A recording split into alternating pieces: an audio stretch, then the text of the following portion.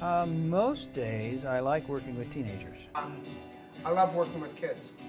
Has to be the kids, the families that we've been involved with. I would say that my favorite thing about DC is the people, the employees and the students. That's probably my favorite thing here. With teenagers, love going to the games, love being in the halls, love being with teenagers. Gets a little crazy in class sometimes, as you know, a little frustrating trying to get things on task. Sometimes one gets weary of herding kittens, if you know what I mean. Go ahead. For many years, I've been here a long time, and they're definitely my favorite aspect of what I do. I like being involved with teenagers. There's a dynamism and an energy. When students aren't my students anymore, when they're graduates, when they're out of college, when 10 years later they call me, I love talking with them on the phone or email and finding out what they're doing and how they're doing. I just love that. I'm older than dirt, been here longer than any other human being alive, I think. A few years back, I had a boys' health class. I don't remember who exactly was in it, but I called them the gas class because they were capable of making flatulence like nobody's business. Every day, I think they competed with who could be the loudest, most obnoxious smell possible. And they stick in my memory. I can't name names, but it wasn't that long ago.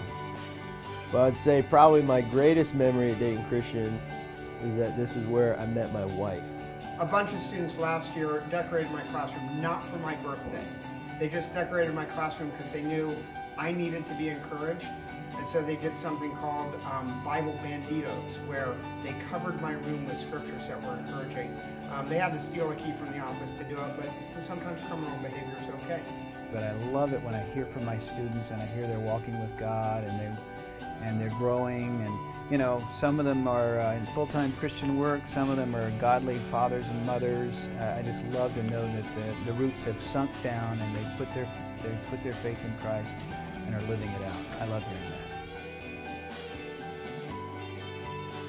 One thing I wish we could do better is find a way of working with churches better.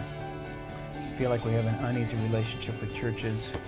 For a lot of kids, this is their youth group. They have more spiritual conversations here. They have more input from adults in their spiritual lives here.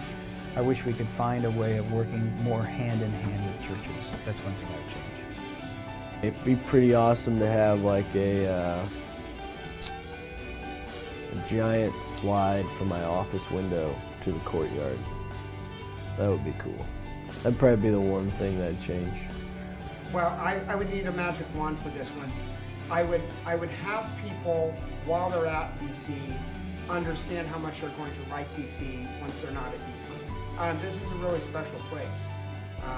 Once people realize that, they're usually gone when they realize that. And so I would just wave a magic wand and let them realize it while they're here.